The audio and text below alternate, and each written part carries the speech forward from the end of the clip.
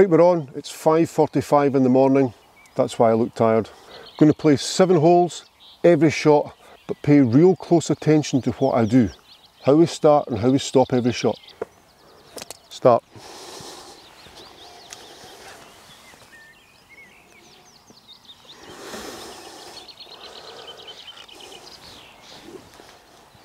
So driver down the left side of the fairway is the best, so a little bit of right hand to allow for that.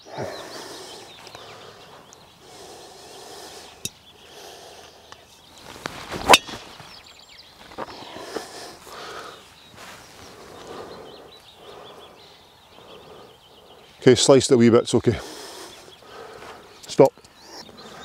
Start.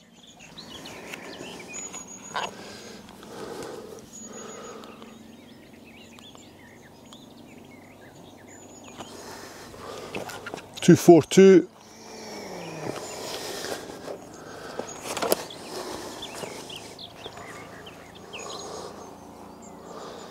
Cut hybrid.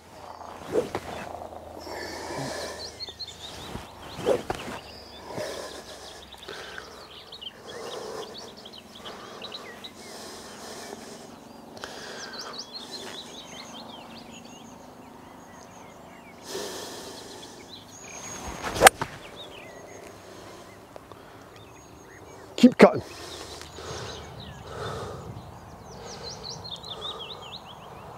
That's fine there. Stop. Start.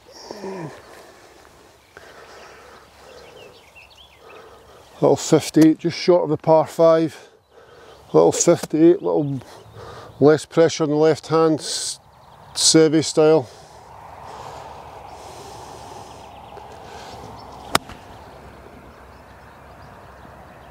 Oh, very good. Stop.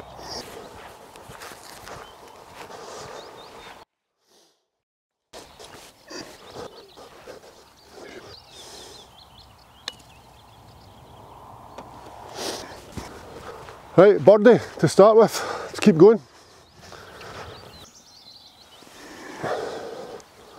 Start.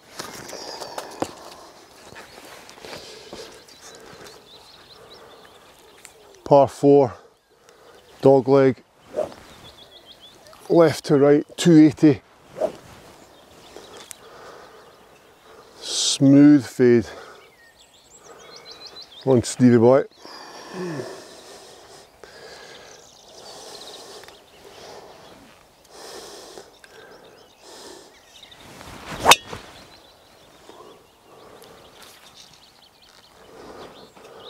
Bounce out there.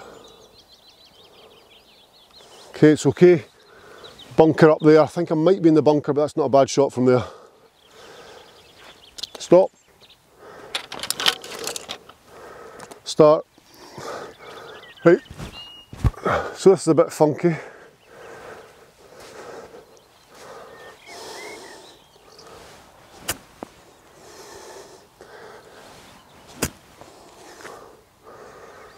Just make sure there's plenty on it.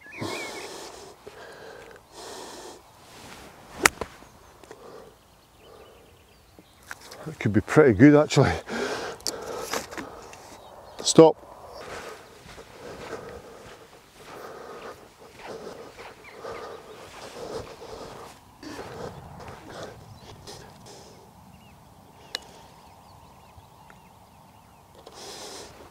Boom, another birdie. Birdie, birdie start, stop, start, approach.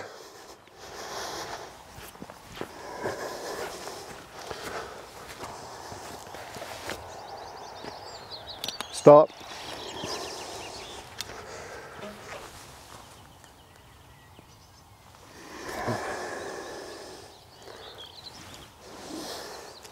Little draw would be ideal here, round the corner.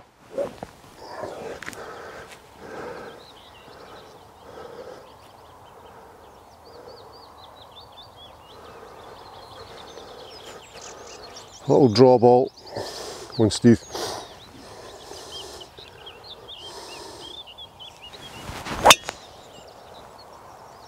Oh, it's good. It's Maybe tailed off a wee bit though. Ah, it was so close. Okay, stop. I've hit driver 3 times and every one of them's tailed off just a fraction to the right. It's far too early in the day for hitting driver. Start. Right back into the sunlight, this is tricky. 141.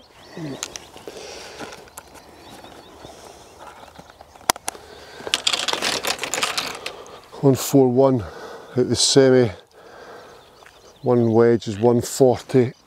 This is good. Got to watch for the flyer though. It's wet. This green looks as though it's not been top dressed like the last two. So this is very different how this is going to react. 141. Just a good solid wedge, Steve.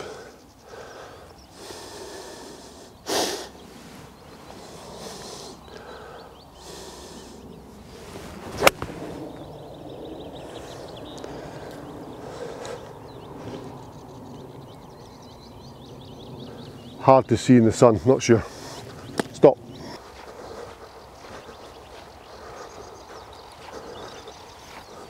So came up quite a long way short of where I wanted to be. I think I was a little bit scared of getting the flyer out the rough there. But it's okay, we're on.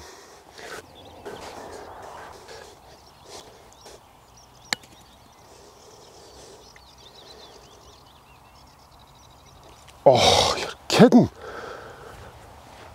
I thought we had 3 in a row there. Somebody drew these greens.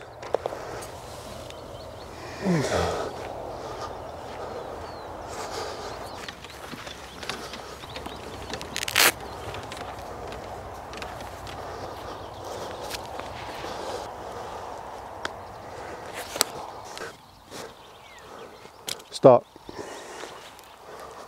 Okay, I've leaked 3 drives to the right. But confidence is good, we're 2 under par. Let's release this a little bit more, Steve. Let's do this. Come on.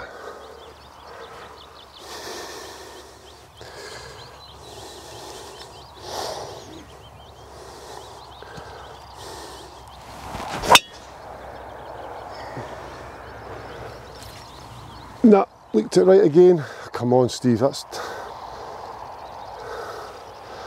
Okay, being the semi-rough on the right. It's playable, it's fine, it's absolutely fine. Stop.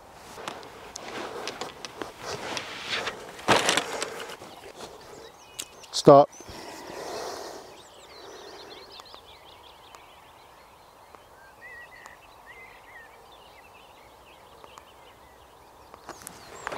Okay. So 129, shocking tee shot. Trying to draw it and losing it to the right is not acceptable, but that's done. 129 over the bunker, left of the green's good. Stay away from the flag.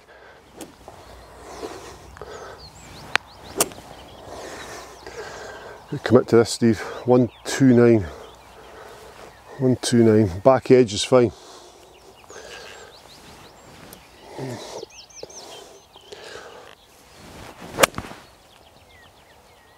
Oh.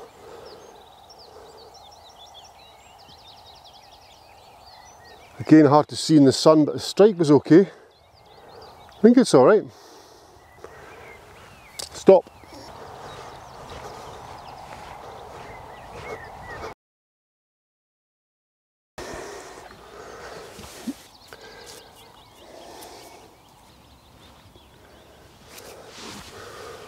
So that was good, that came out exactly as I wanted. It was a very good shot from the rough. Left of the pin, closer than I expected.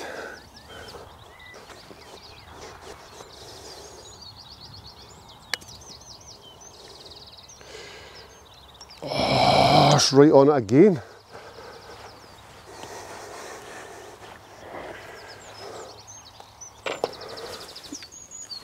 Par again, still 2 under. Right, we're through 4 holes, we're 2 under par, driving's not been great, but we'll work on that as we go. I can deal with that, that's okay. Have you noticed before every shot and after every shot, I've touched my head cover and said the word start fully immerse myself in the process, focus exactly what I'm trying to do, play the shot, analyse just briefly what's happened, where I'm going to be playing my next shot from, and then I touched the head cover again and said the word stop. If you watch tennis, Maria Sharapova, she would play her shot and then she would go to the back of the court and she would click her heels together and then come down and get ready for the next point. Now she would do that on every single shot. So that's Maria's way of regrouping. She's probably assessing what's happened, looking to the future as to what she's about to do, and then go and fully immerse herself in the process. So that little click of the heels at the back of the court is her start-stop. In golf, if we have a start-stop, then golf becomes more fun. Out with the actual shot we're playing, but there's too much time on the golf course. We're here for 4 hours, and we're only hitting the ball, our pre-shot routine's maybe 40 seconds or so from start to stop. And there's too much time to think in between. So you can think about anything you want in between, but at that time, don't think about what you've just done or what you're about to do. That's when your start-stop comes in. That's your time for thinking. So an example here would be, so I could be talking to my friends just now. I've got a par 3, I've got 179 to the pin. I'm analysing that as I'm talking to my pals. My pals play their shot. I know I've got 179. For me, that is 6 iron goes 180. So it's my turn up in the tee now, so start. Take my 6 iron. I press the start button, so I'm committed now.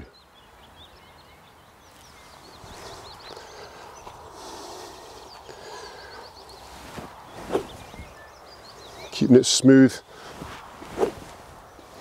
Nice straight ball here. Left of the pin's good. Bunker to the right, left of the pin's okay.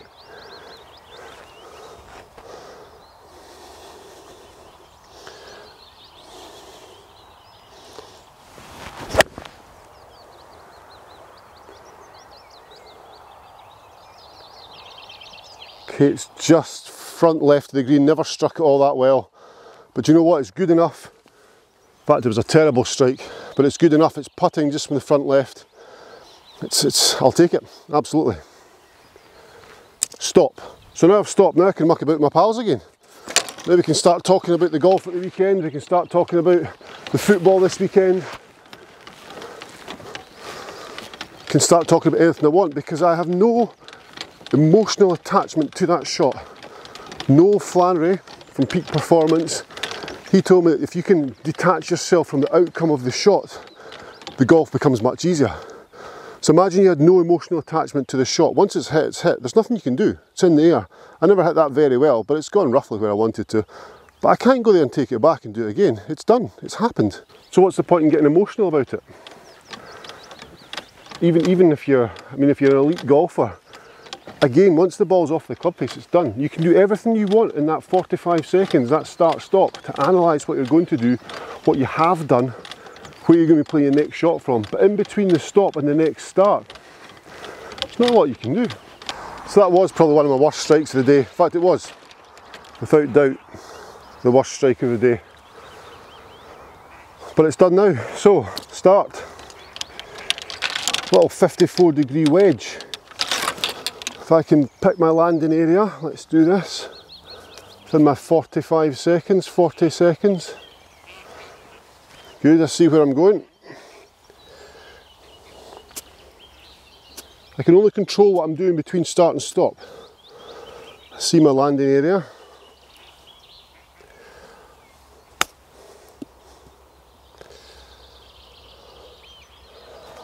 Oh, it's good.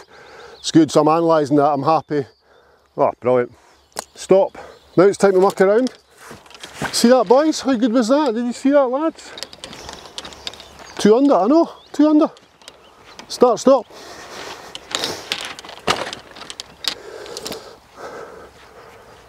And there's no need to start, stop on that, of course.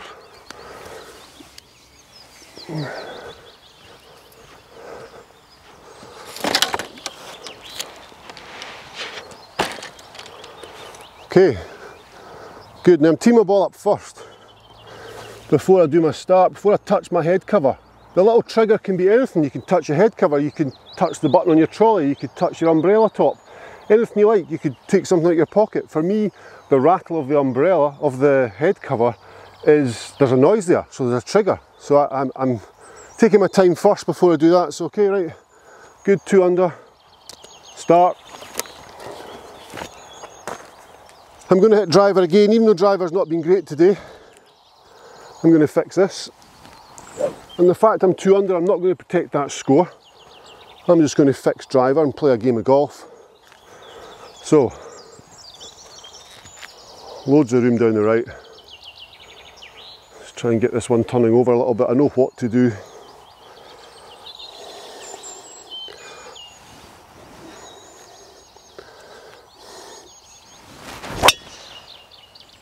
Oh, it's gone right again. It's in the air forever though. Okay, that's a shocker. Absolutely shocking driver. Just today's not the day for me. I cannot seem to turn that over. I just seem to be leaving this face wide open today. But it's still in place. I've still got a shot. So at the end of the day, it's really not that bad, is it? Let's be honest. Stop. So that was quite possibly the worst drive of the day. Even worse than the one on the 4th. So not playing all that well. Tee shot on 4, big slice. Tee shot on the last hole, slappy 6-iron, then slice drive here. And so I was hoping to hit a good drive here and leave myself a hybrid to the green being par 5. I was looking for that, but never happened, so that's fine. It's done, as we know. Start. So 6-iron from the lie to advance it up there. Should leave me a nice little half wedgy thing to the green. Let's get this on the fairway though. Let's not be lazy about this.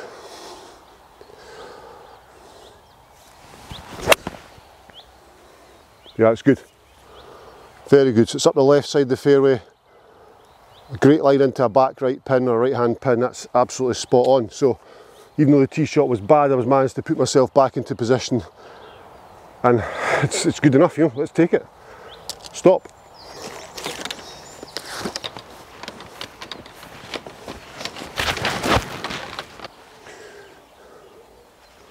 Start. Just get a yardage on this one.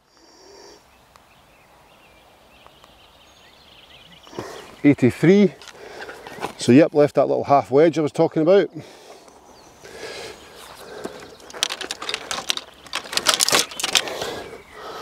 .54 degrees. That sun's gone away, it's got a little bit dark, a little bit cold. 83 yards. Pin's actually quite central, so this is just straight up and at it. Nothing silly.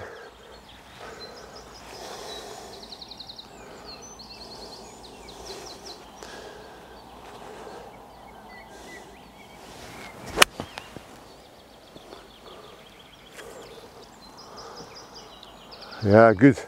That's really wet. So that's good. So I'm past the pin, just to the right of the pin. Got a putt coming back down the slope, which is not ideal, but it's a chance for a birdie. I've considered the tee shot, executed the second shot very, very well. Third shot, okay. Put myself in a position. I'm happy. I've assessed it. I'm happy with that. I can now press the stop button and move on. I can do that. Stop. Ah!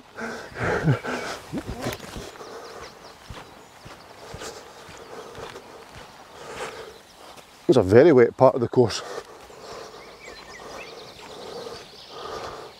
So you'll notice there's nothing to do with putting.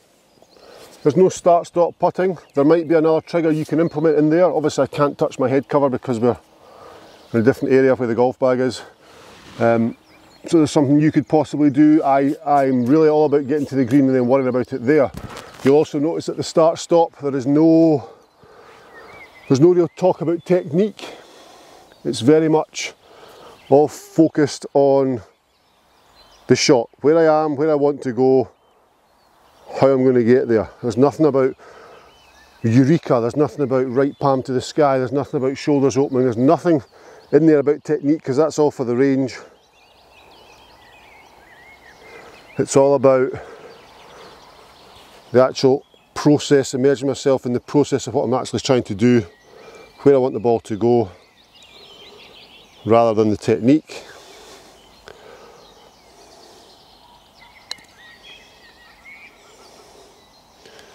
That's poor. That's poor par, still 2 under though.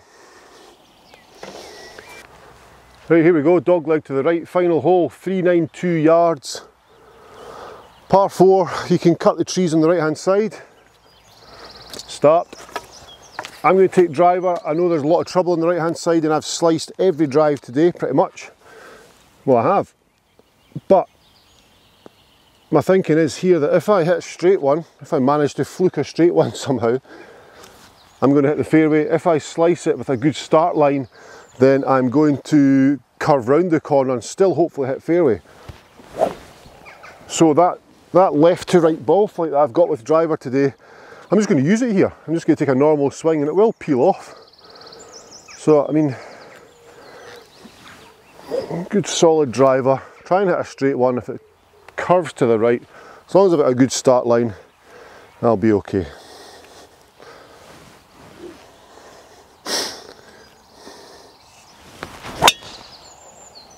There we go, exactly that. So it just missed the tree on the right hand side. Again, not a great swing. I mean, not a good swing at all. Coming in there with that face open, that's obviously too early in the morning to get the body to work, that's just me. But because I took a good start line, I went for middle of the fairway, it peeled off like the last 5 drives really, and it's gone round the corner and hit fairway. So using that poor display or poor performance to put myself in a place is good. If I was a little bit more switched on this morning, I would probably just taken 2 hybrid, pumped it down this straight line, so 2 straight lines to get to the green. But I knew what this was going to do. I know how bad it's been today, so I used it to my advantage. Happy with that. Stop. I call that performance management. So rather than course management, manage my way around the course, that shot there, I manage myself on my current performance. Smart.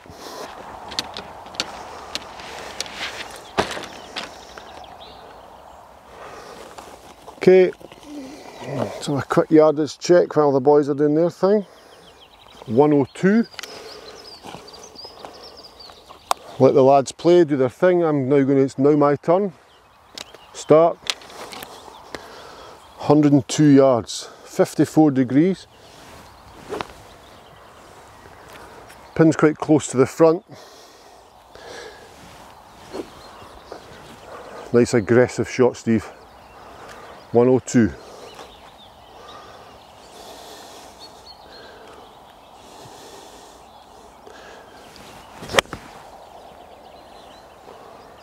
Good strike.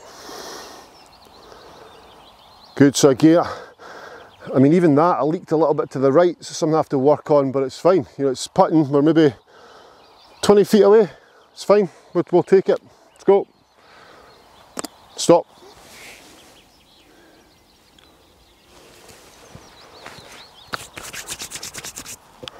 So here we go, not the best shot in, but that's done. When I press the stop button, that's forgotten about, so I'm just doing that to explain to you guys. So this is a new shot altogether. So greens are quite slow with the amount of top dressing that's on them. And the last 3 putts I've had have left short. So let's make sure we get this one up, have a good go, last hole, good chance for a birdie.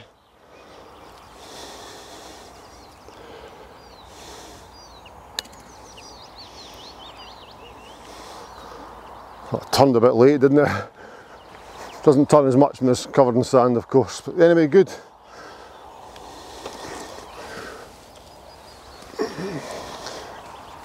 So there we go, finished with a par, finished 2 under par. Driver was poor. Irons were, God, they were okay. Putting was pretty good at times. It generally just okay, but I taught myself through it well. The start-stop analogy, or the approach by start-stop, is a fantastic trigger. So you press the button. Once you've pressed the button, that's you fully immersed in the process. That is you. That's your time to play golf. That's your 45 seconds, and use them well. Don't use them for technique, use them for the shot you're about to play. Don't use them for what's just happened, use them for the shot you're about to play.